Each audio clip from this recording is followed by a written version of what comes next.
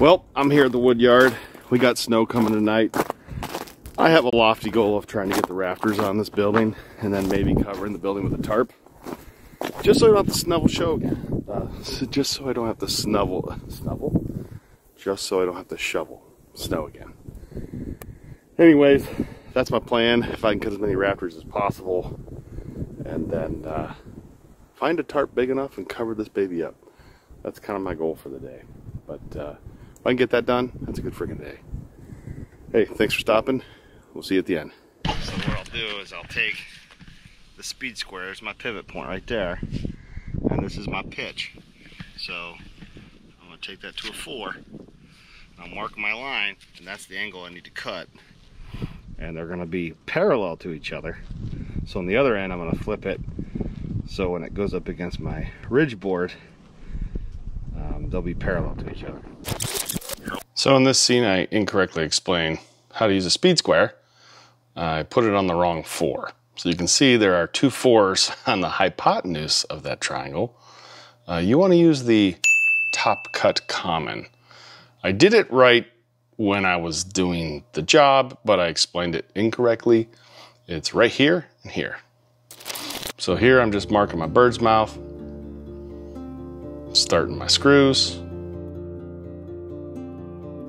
This worked out really well, having those 3.5, 4-inch screws. I actually leave the rafter up a little bit off the ridge pretty consistently. So I cut all of these boards to the correct length. So everything is going to be consistent. Before I cut rafters, I cut all my 2x4s. This is all rough cut sawn lumber.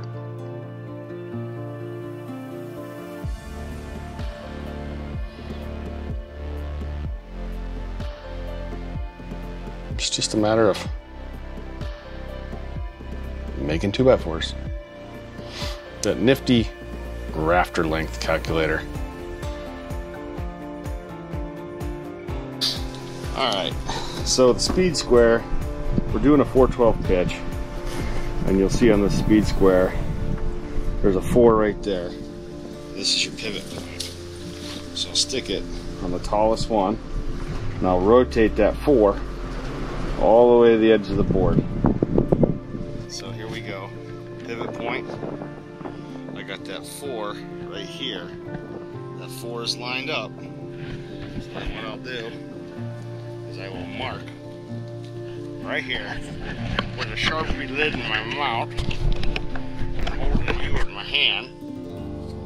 I just mark it right here. And then I'm going to do that the opposite angle, so these lines will be parallel, because one will go against the ridge beam and one will actually have the fascia on it, which is that stuff that the drip edge hangs over.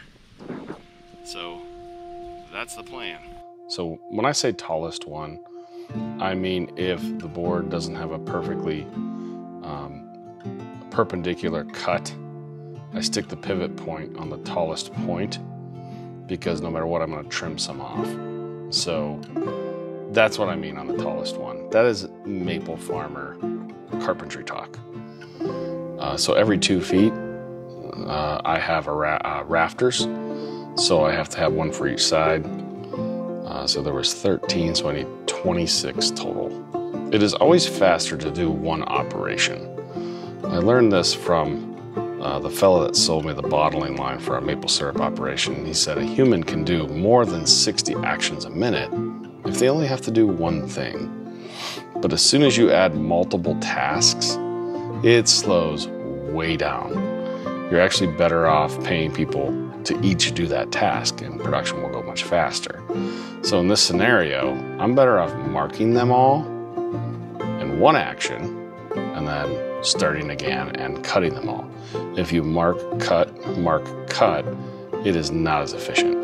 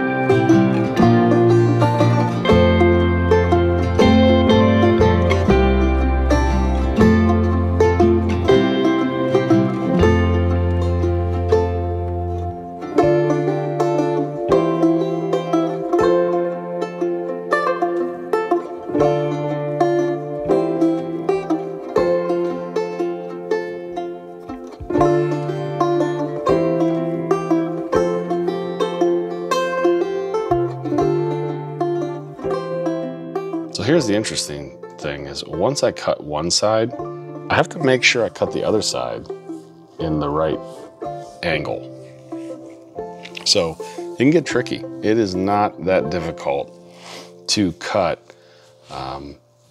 you know, your rafter angle the wrong way on another end. I did it on one of them, and then I really had to concentrate and put everything in the right direction so I would do it correctly. Sometimes when you make a copy of a copy, it's just not as good as the first one.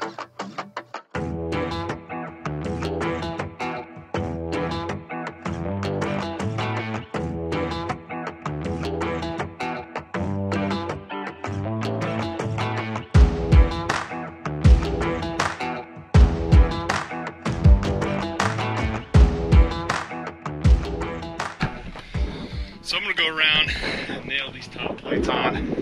Something I forgot to do. I also miscalculated my math on this guy, which is making my peak a little tall here. So I am going to have to pull these nails out and drop it down about 1.5 inches, and that should make the ridge even. So that's definitely a miscalculation on my part, but I'm not gonna bore you with finishing and piecing in 2x4s for the top plate. But I'll be right back. Boom, top rails are done.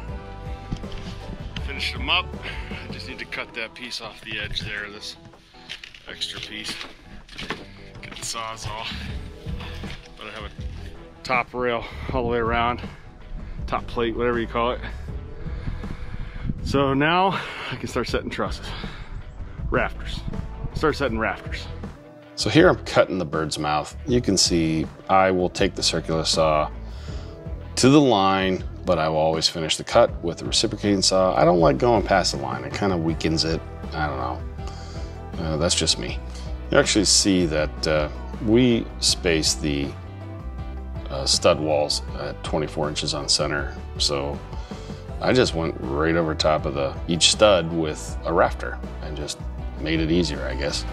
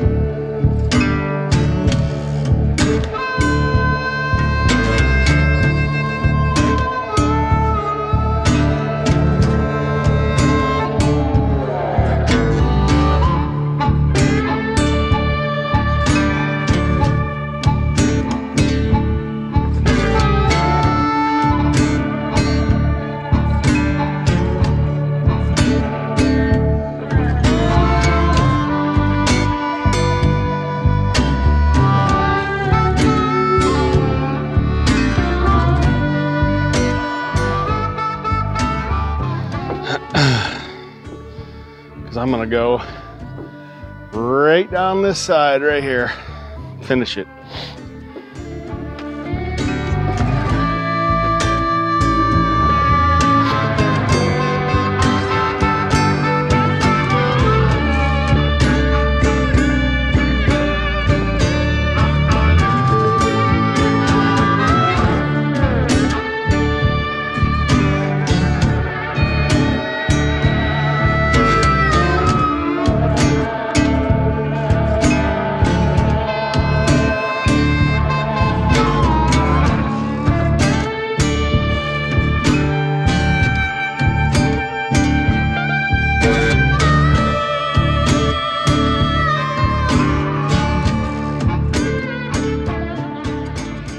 I actually like how this 12.5 by 25 foot shed worked out.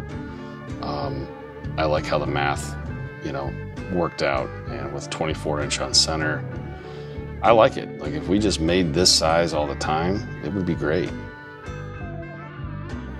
That's it. That's it.